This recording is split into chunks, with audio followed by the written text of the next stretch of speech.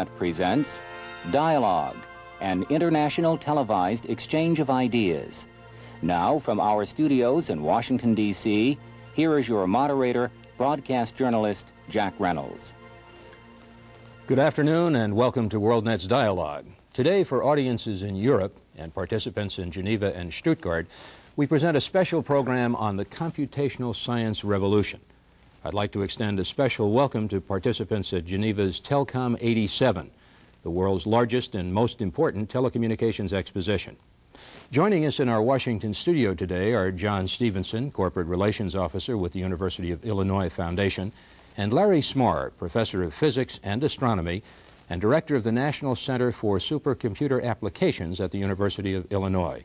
Gentlemen, welcome to WorldNet's Dialogue. Glad to be here. It's no exaggeration to say that Dr. Larry Smarr is a pioneer in the movement to obtain federal support for U.S. universities. His 1982 paper on the supercomputer famine at American universities is regarded as a landmark in that movement. It was written after it became necessary for him to travel to West Germany to gain access to an American-made supercomputer to complete his research. It resulted in a successful proposal to the National Science Foundation to establish the National Center for Supercomputing Applications at the University of Illinois. This proposal was the catalyst which focused national policy on the importance of establishing supercomputer centers. Dr. Smarr stands in a long tradition of brilliant scientists who realized the potential of a new technology to vastly expand man's knowledge. He spent an enormous amount of time helping educate this country's public, Congress, industry leaders, scientists, and university administrators about the need for the National Supercomputer Program. We're delighted to have him as our guest today. Mr. Stevenson's role has been to encourage corporate involvement in the National Center for Supercomputer Applications. Mr. Stevenson, Illinois appears to have achieved a successful union of scientific and commercial objectives. Jack, very much so. A model partnership has really been created between a world-class university, a state which has built the proper environment for technology, and the federal government. In that partnership, we're bringing in leaders from American industry to participate. It's already proven to be a framework that's been very successful. Dr. Smarr, could you tell us a little bit about the growth of supercomputer power in the United States? Yes. One thing I think is very important is illustrated in the first slide. When we talk about the supercomputer, we're talking about the world's fastest computer at any given time. In the slide, the supercomputer is the red box in the background, but you see here a typical scientist using that supercomputer by working on a personal computer at his desk. Now, in this case, the personal computer is sitting in the machine room with the supercomputer, but what we're seeing is all over the United States, individual scientists working with their personal computers hooked over networks to distant supercomputers. In this case, the personal computer is an Apple Macintosh. The supercomputer built by Cray Research behind it is 1,000 times more powerful than that personal computer. The next slide shows that even though we have enormously powerful machines now in 87 at the first red bar, the growth in the speed of the supercomputers over the next 5 years will provide us with machines that are up to 20 times faster than today's machines. When you see the results of the calculations that can be done with today's supercomputer, just imagine what we'll be able to do during the next 5 years. This growth in power has become possible because of what we call parallel computers, many computers inside the same box. The next slide is something I'm very proud of. This is a map of the United States only a year and a half after the supercomputing program was initiated by Congress and the National Science Foundation. Each of those circles is an American university in which scientists and researchers now have access to this kind of supercomputing power. Our center at the University of Illinois is one of 5 national centers sponsored by the National Science Foundation. Each of the other centers could show you a similar map. The size of those circles gives you an idea of the amount of supercomputing power that's being delivered to each of those universities, some in excess of over 1,000 hours per year. The next slide shows the beginning of what is going to be a very important component of the United States national infrastructure. This is the National Science Foundation's NSF Net, a network electronically hooking together the most important research universities in the country with the 5 supercomputer centers you can see in the solid black line connecting from California to the East Coast. An important part of this, I believe, is that Illinois has traditionally been the railhead, whether it in this country for the infrastructure, whether we go back to the railroads or today in the airline industry or telecommunication industry. I think you'll see with all the fiber optic being laid in the United States that once again Chicago and the state of Illinois will be central to this evolving national network. The national architecture that's being put into place is one of literally thousands of personal computers, each themselves very powerful, capable of doing the sorts of visualization we'll see in the next few minutes, at the desktop of each person. They can be customized to that person's everyday working needs. They can have their word processing, spreadsheets, and with a flick of the button, a supercomputer 1,000 times more powerful, hooking in to that personal computer as a coprocessor. That national architecture has not existed in this country before. It's something that I think is a very powerful, positive message for the future.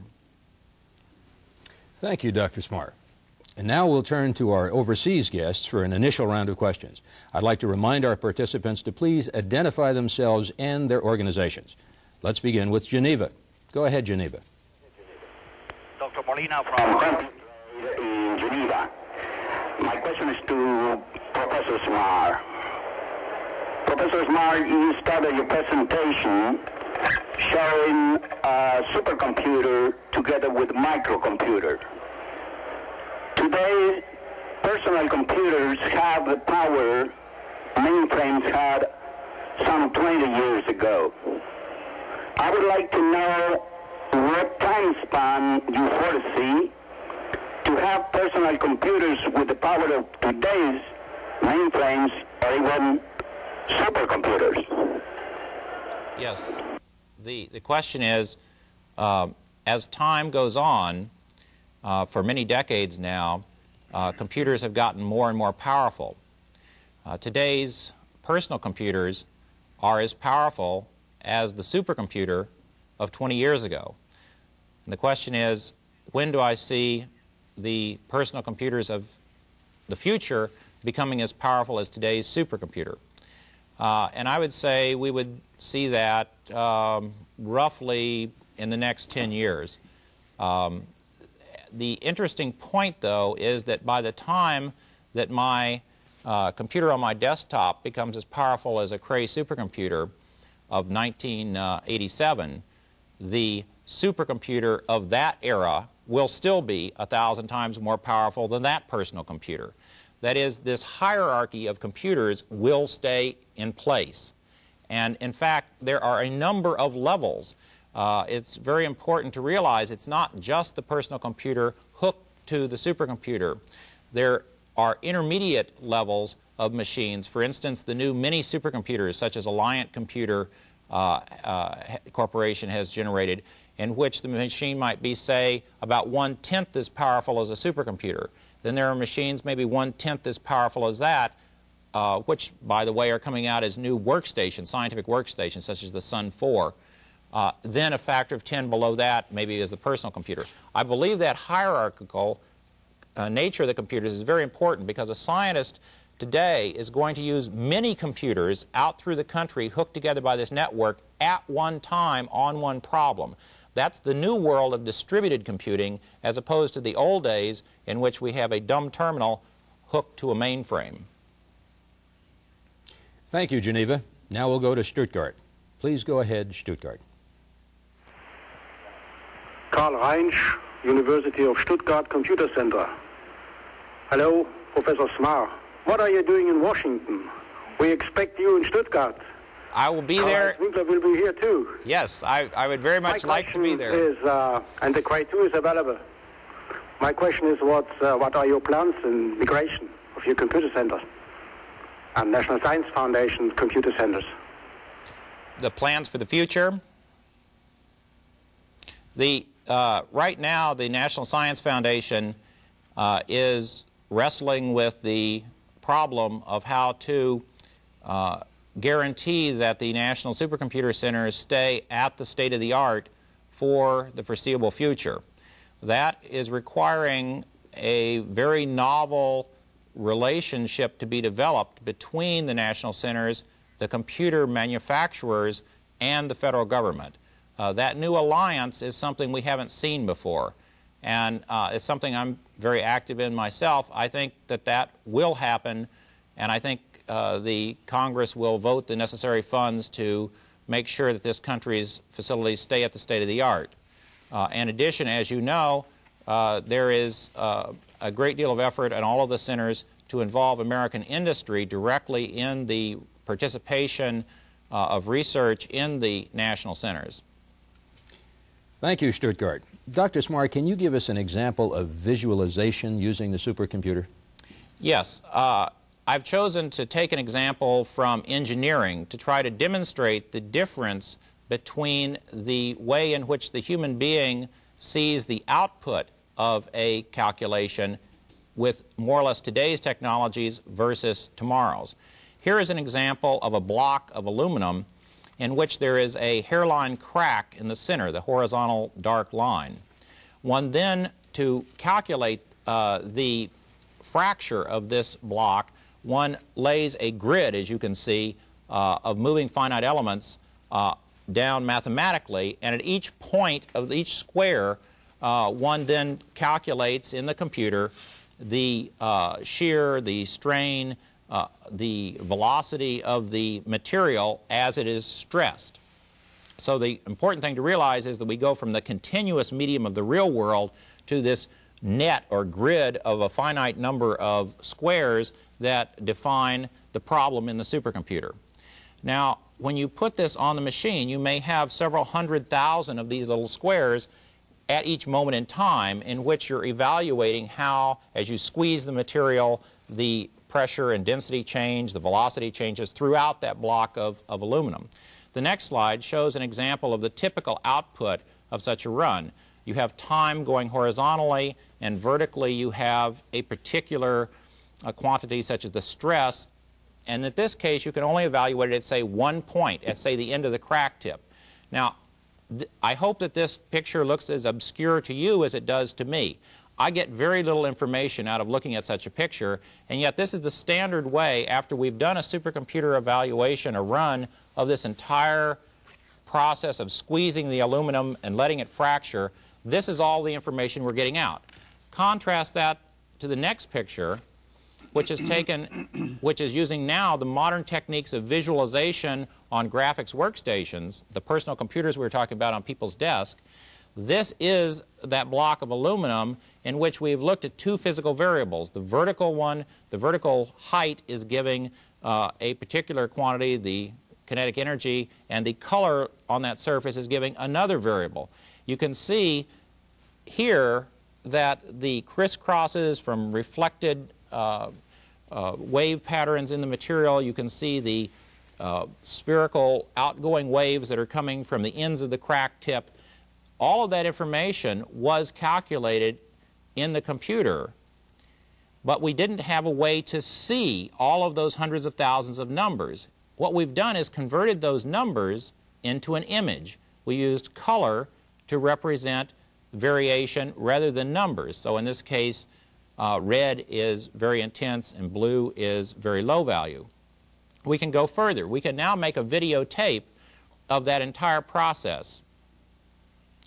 If we in the videotape, what you'll see now is the beginning in which the block of aluminum is unstressed. There the stress waves are coming in, they hit the crack. We now blow up the picture. You see the crack tips develop great spikes of strain, and they become like two rocks dropped in a pond, sending out these spherical waves which overlap with one another and cause the interference in the central region. The supercomputer has calculated all those numbers, but without the ability to visualize, to turn those millions of numbers into a moving image, we were not able to get that information into our minds as scientists, and we were certainly not able to share it with our colleagues as we are doing it today. You do not have to be a specialist, as Robert Haber is, who's the civil engineer who did this problem. You do not have to be a specialist in crack propagation to see how the waves interact with each other. All you have to ever done is look at a pond and drop a rock in it. So it widens the audience enormously of people who can participate in this scientific revolution. And I think just if we go back one more time to just verify the point, for the same supercomputer run, you either have this output or, the next slide, this output. The same amount of supercomputing time was used for both. The difference is whether you use the machine on your desktop to visualize the output or not. Thank you, Dr. Smarr. Now let's return to Geneva. Geneva, go ahead, please. My name is Pascal Ditten from the World Health Organization. I would like to ask a non-technical question which both speakers may attempt to answer. Professor Smarr just indicated that there is a computer revolution going on, which has been going on for a number of years. And as you know, any revolution has an outcome which is not totally predictable. And probably the same could be said about the computer revolution. Now, we know that computers, and in particular through microcomputers, are having a great impact on society.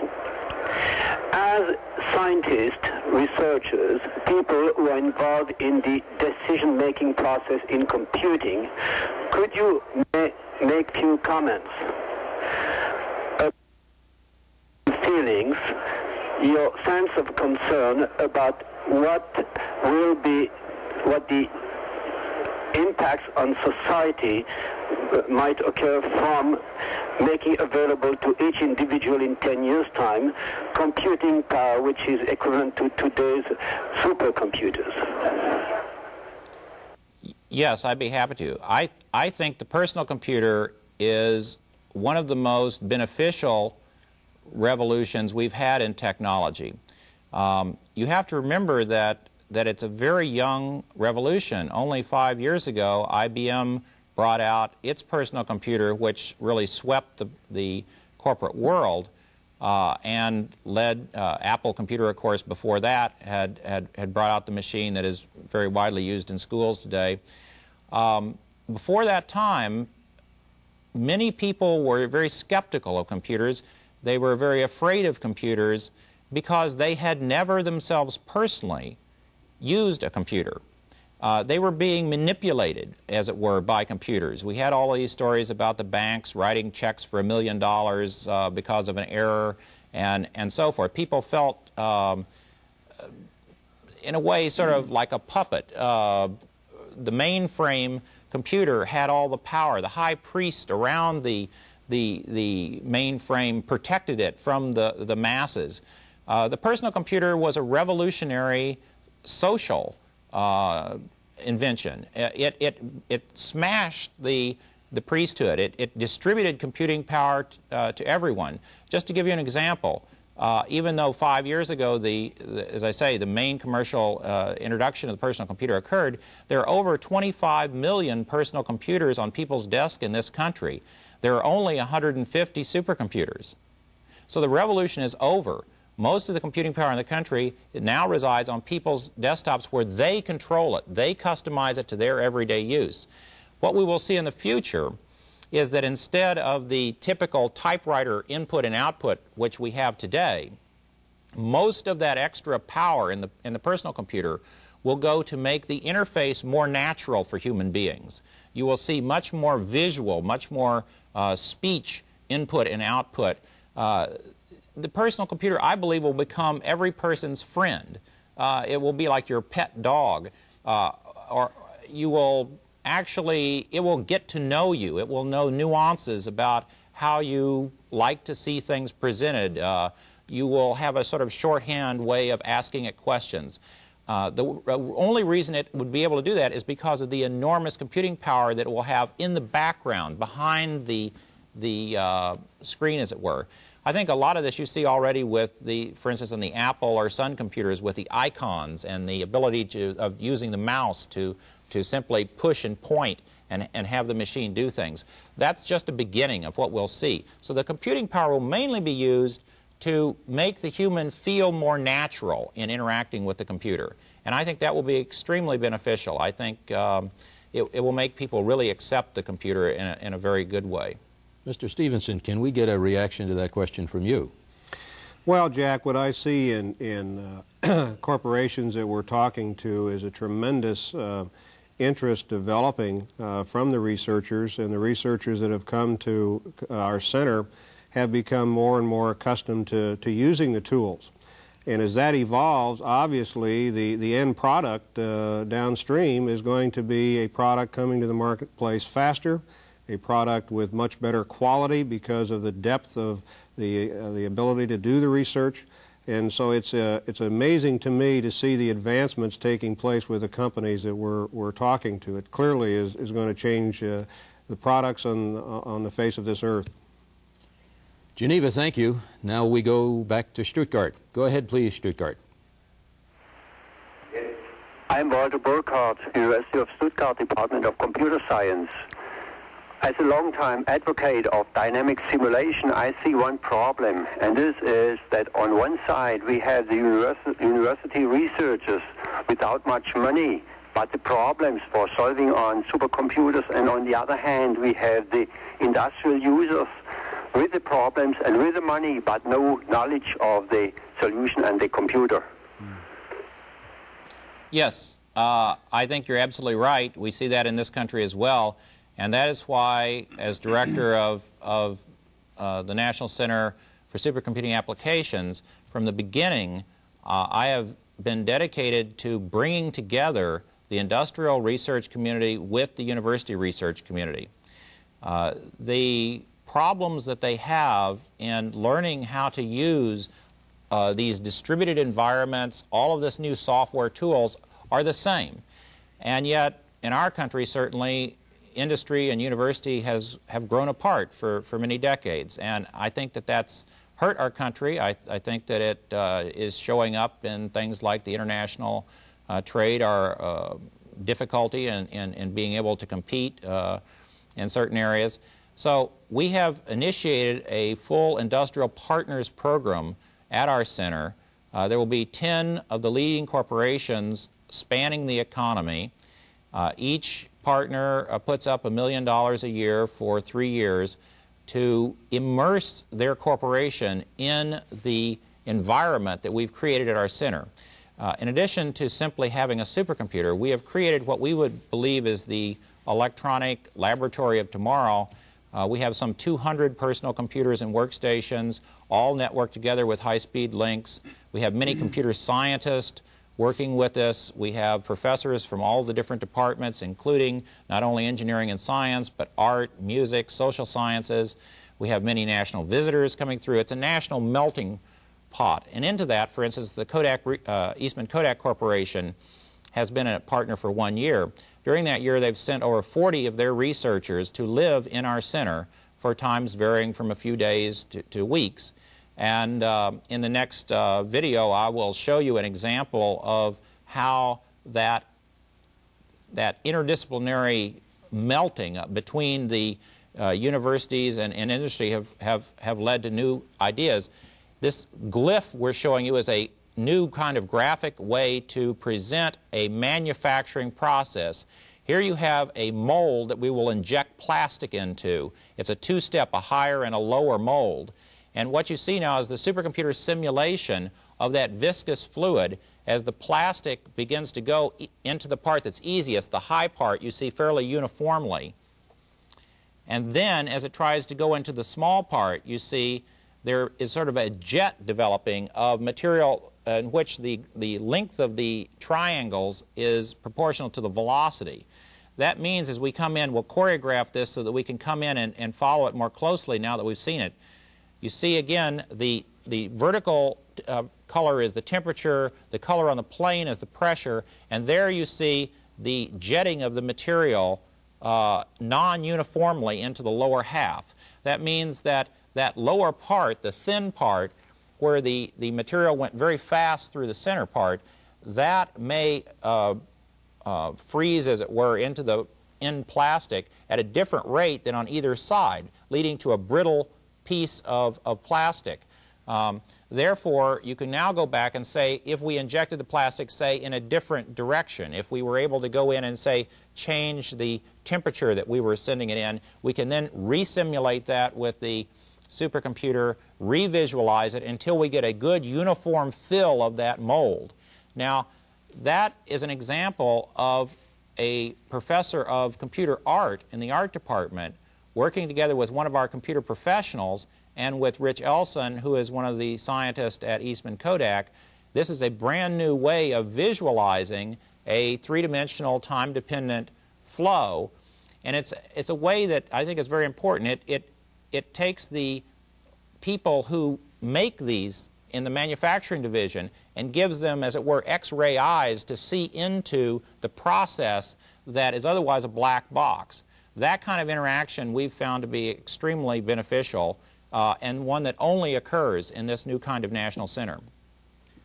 Stuttgart, we are still with you. Do you have another question, please? My name is Werner Gahm. I'm an R&D manager for Hewlett-Packard Germany. You earlier mentioned, Professor Smarr, voice processing. Voice processing being a sub-element of AI. Could you try to give us a view how AI is going to be developing over the next decade once computer power is getting more competitive and more cheaper for the users?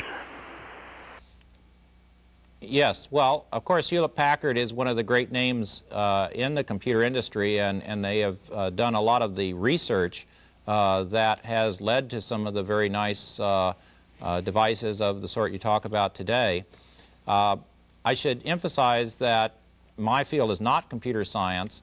I'm actually an astrophysicist and a person who works with general relativity and that sort of thing.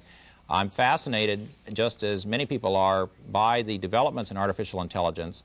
I think that they're absolutely critical in the coming years for one important reason as a user.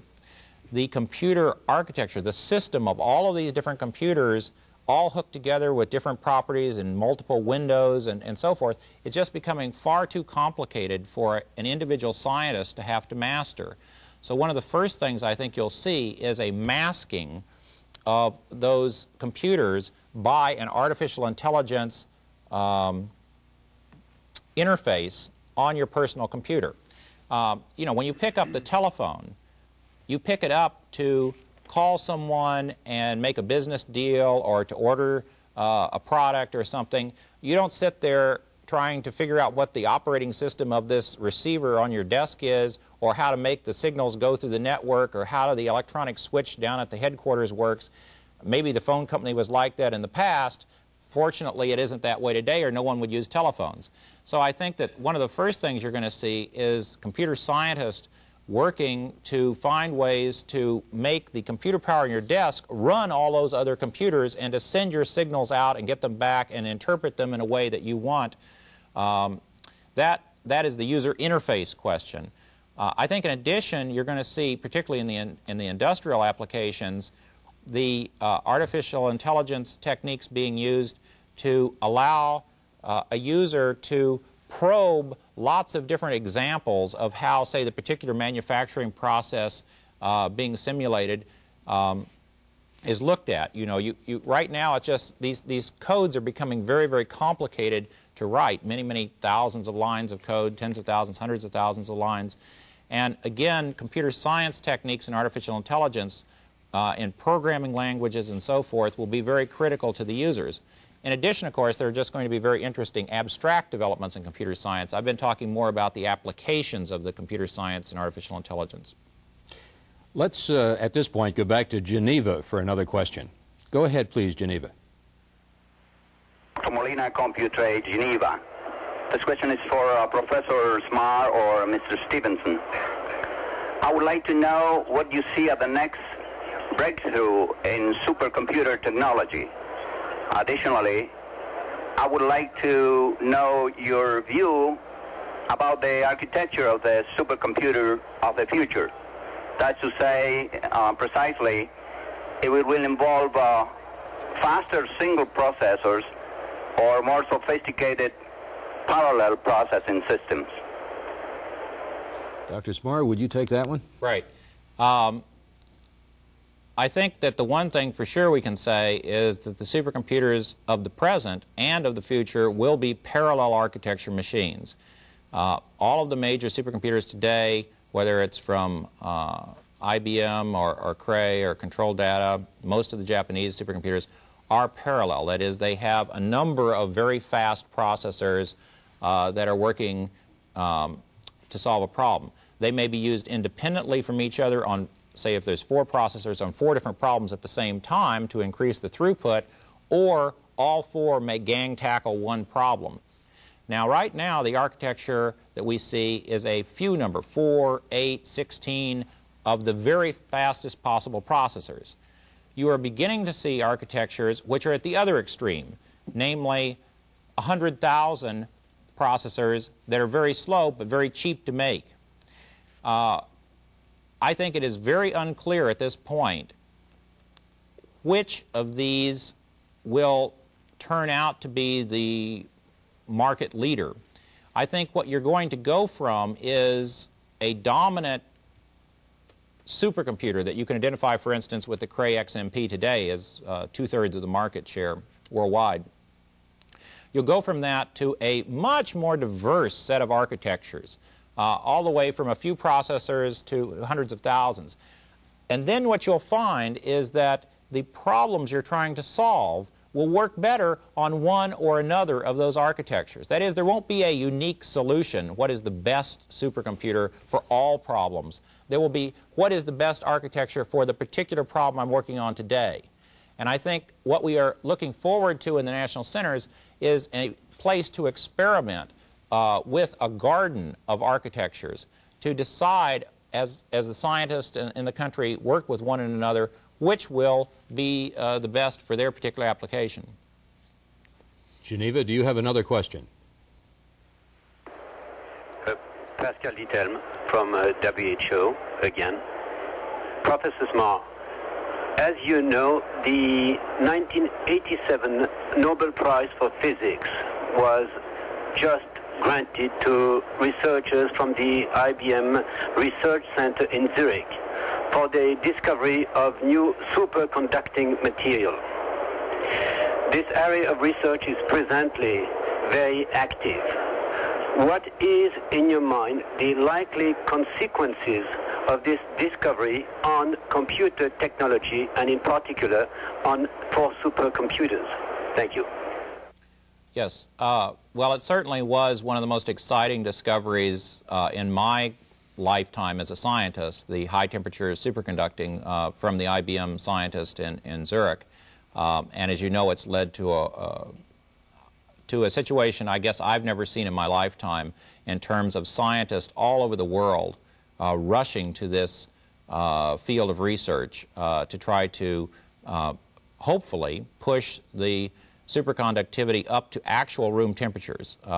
We don't know yet whether that can be done. I've talked with people at most of the major supercomputing companies about the impact of superconductivity on their machines. I think there is perhaps less of an impact than you might expect from the public media in the short term.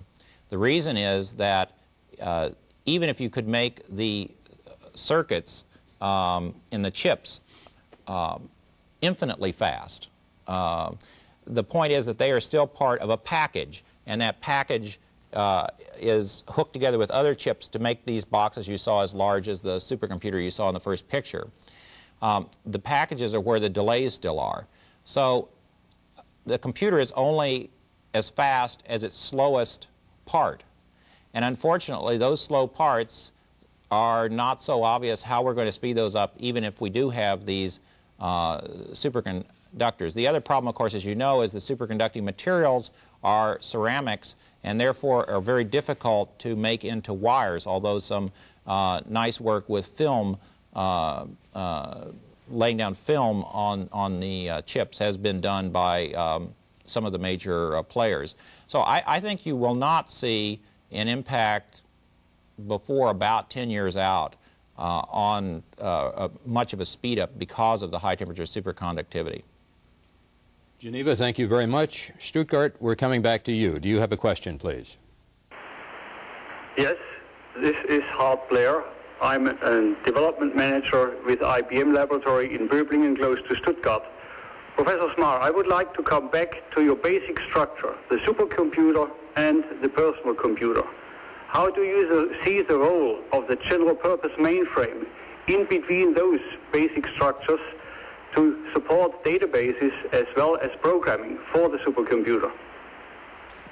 Well, I think it's extremely important, and it goes back to the notion of this middle tier of computer. At our center, we're totally dependent on the IBM general purpose mainframe for our file system, and we will be upgrading, in fact, to the 3090 vector facility next year, and are doing a lot of very interesting joint work with IBM in the area of exploring how it will interface, as it were, between the personal computer and the supercomputer.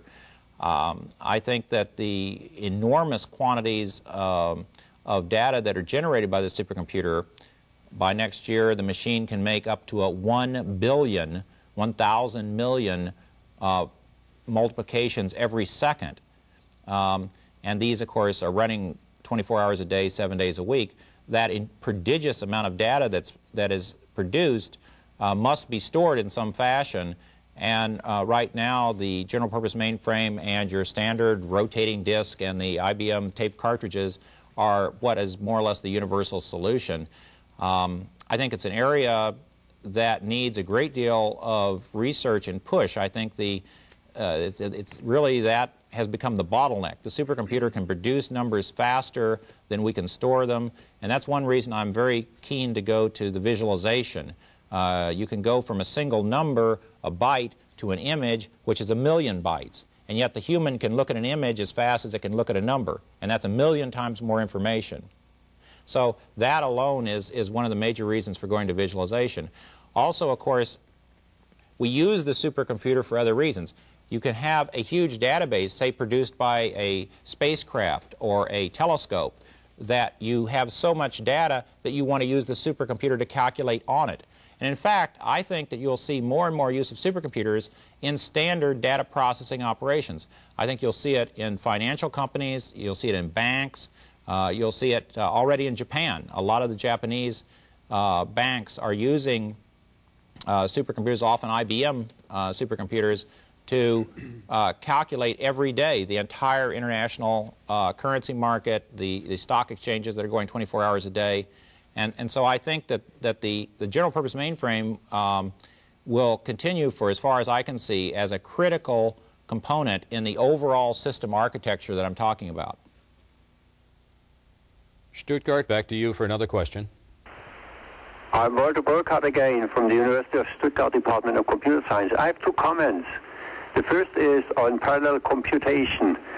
What I am understanding, you are advocating computation on a large-scale parallelism, and I think there have been some experiments in the past, for example, the ILIAC 4, which was a notorious example for not being able using parallelism in problem solving. And I don't think there is much possibility for the general applications areas in using parallel computation on a large scale. That's the first comment. The second is with these superconducting materials. We had put some hope in the Josephson junction effect for computational purposes, but the development has been stopped by IBM, and I don't think it will come to fruition, even if some Japanese companies are offering on the market some Josephson effect devices. What we have now is, right now already, are gallium arsenide circuits at cryogenic temperatures, which are performing just as well, at least as well as Josephson junctions or these possible superconducting ceramic materials? Yes, let me take the first question. I totally agree with you about the difficulty of using parallel computers. However, the ILIAC 4 supercomputer that was at the University of Illinois in the late 60s used all of its parallel processors in lockstep. Today's parallel machines are much more flexible and are able to use entirely different algorithms to do something on one processor, something else on another processor. Whether the large parallel machines will in fact be generally useful, I share the same reservations you do. I don't know. But for specialized problems, there is no question that they will be incredibly fast compared to a general purpose machine. I have no particular comment on the second statement. I think those are interesting developments that you're talking about. Dr. Smarr, there must be hundreds of applications for supercomputer visualization. Can you take a minute and show us a couple? Sure. What I'd like to do is to have the next slide where we talk about some of the new science that's coming as a result of this. This is an example of a supercomputer calculation on a protein. Those are atoms in the protein that causes photosynthesis, the conversion of sunlight into energy. Now, what the scientist, the lead scientist was Klaus Schulten, actually from Munich, Germany.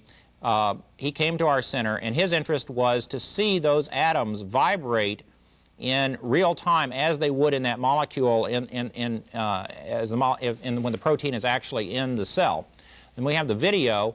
The magic of the supercomputer allows us to actually see how the atoms vibrate. And the use of the middle tier machine, the Alliant, allows us to go in and make this visualization where the scientist can cut out mathematically the outer part and go in and see, for instance, the bouncing red iron atom at the bottom of the screen and look at how the structure of this protein allows the photosynthesis to occur. As you know, biotechnology, the understanding of how to use biomolecules is just beginning, and I see the next century as dominated by discoveries in that. And I think the supercomputer will be absolutely critical to the development of this new biomolecular science. The next slide gets to more of the societal impacts. Here is an example of a photograph. This is the real thing. This is a thunderstorm as it occurs in nature. And as we know, these severe storms can cause a lot of damage. They can produce tornadoes, hail, wind shear that, of course, wrecks airplanes ever so often. So one of the things that we hope through the use of supercomputers is to better understand these powerful forces of nature so that we can be better at predicting them. The next video shows an example of the supercomputer simulating the growth of a severe storm, and the use here now of the Wavefront software on the Alliant mini supercomputer to visualize the outer envelope of rainwater in that severe storm as it develops. And you see on the left of your screen a hook developing. That is the beginning of the development of a tornadic stubstorm. If we can understand how these severe storms are created and are developing in time, perhaps we'll be able to have better warning about their impact. Obviously, you've read in the news about the ozone hole developing over Antarctica. The supercomputer is used to simulate whether the chlorine is more important than the weather forces in creating that. The same goes for the nuclear winter simulations, in which we're trying to learn about the climatic impact following a nuclear war.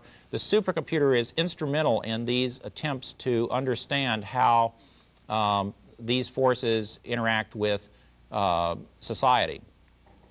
Visualization, of course, is very important.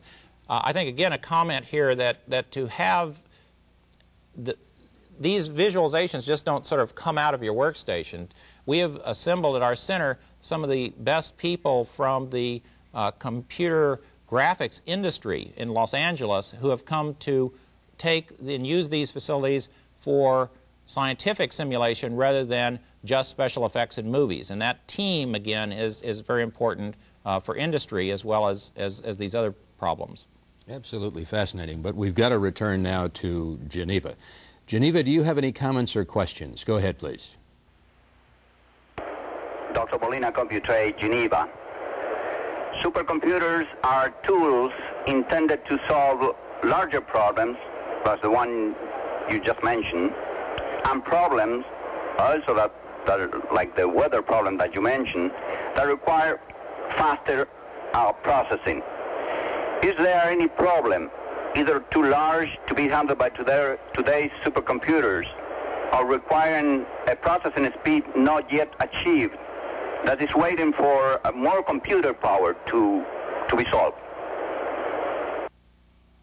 Well, absolutely, and I think the important point to realize is that we are just beginning to solve the problems of the complexity as we see in nature. John, I think we see with the people coming to visit us from industry just almost an insatiable need for faster machines to solve their problems, wouldn't you say? Absolutely, Larry. The impact on corporate problems has been an interesting one to see evolve. When we first start talking to most companies, we find out that it's really a learning process for them to evaluate the type of applications that they want to use with this type of power and the visualization tools that exist in Larry's Center. Over a period of time and experience, as that grows, why the depth of those applications gets greater and greater. It's not uncommon for companies to come to us and struggle with how do we even use a supercomputer, but in a matter of just a few months, they have many applications that are exploring various problems that they never dreamed of before.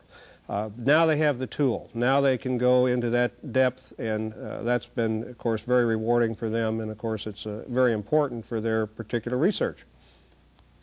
Stuttgart, we're going to go back to you for one question. Go ahead, please. Heinz, University of Stuttgart again. We feel that the industry is very conservative in using this new dimension of scientific research. Is this the same in your country? I might comment on that. I think again what we're seeing with companies, and we've been working now a little over a year and a half with really going out and marketing this joint research, if you will, the use of the supercomputer and visualization, that companies, you might say, are conservative, but I view it a different way. I think that they're learning how to use the tool. Computational science as a whole is a very new way to do research. And what we see evolve at the highest levels of every corporation we're talking about, every single one of them, is that it impacts the long-range business plan of the company. It impacts the way they do research. It impacts the whole mechanical process that goes in within a company on how they get a new product to the marketplace. So I think it may be conservative from one dimension, but I see it really as a learning experience, and one that as companies do learn, they're just absolutely very, very interested and very excited in pursuing it. But it takes time to do that. It'd be interesting to see one example of visualization used for other than scientific or commercial purposes. Dr. Smarr, does computational science spill over into the arts? Well, it certainly does at our center. We've made a concerted effort from the beginning to involve people from the humanities and the arts in our facility. As you saw earlier in the Kodak video, Donna Cox, who is a professor in the art department at our university, worked hand in glove with a scientist from Kodak to produce that visualization. She is, in fact, I will be meeting her in Chicago later today at the opening of a major exhibit at the Museum of Science and Industry called The Interactive Image, put together by Tom DeFonte there, another great pioneer in computer art. So we see these people working together very well because computer art is done from the same machine as computer science. I'd like to show you a piece here, and I want to talk about it before I roll it, that is very nice, I think. What this is a work by Brian Evans, who is getting his PhD in music at our university.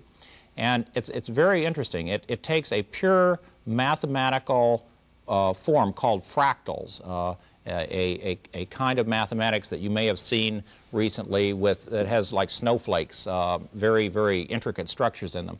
But this is a pure mathematics. He then takes that mathematics and using the computer transforms it into a visual representation of that mathematics and at the same time a sonic, a sound representation. And as a composer, he is using the computer to intermediate between the abstraction of mathematics on the one hand and the abstractions of pure composition in art and sound on the other hand. And this composition was recently shown at an international conference on computer music held at the University of Illinois this summer, and I think we should just sit back and enjoy it. Pure aesthetics from supercomputers.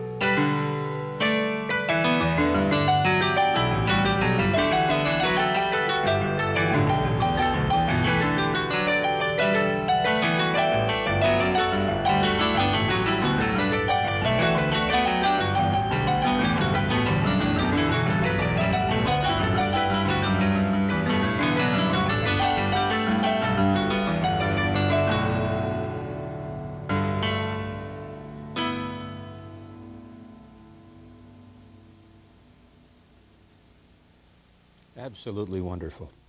In the time remaining, let's return to Geneva for another question. Go ahead, please, Geneva.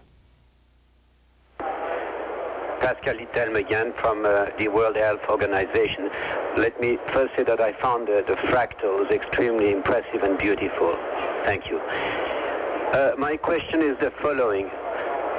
Although computer technology is evolving very fast, most applications today are still programmed in COBOL for commercial applications or Fortran for scientific application. I don't know the exact figure, but I would not be surprised that it's 80% or something, or even more. These two programming languages were developed in the late 50s, early 60s, and essentially based on the von Neumann computer model, you know. Is there a software revolution yet to come in order to take full advantage of the computing power that is available in supercomputers? Thank you.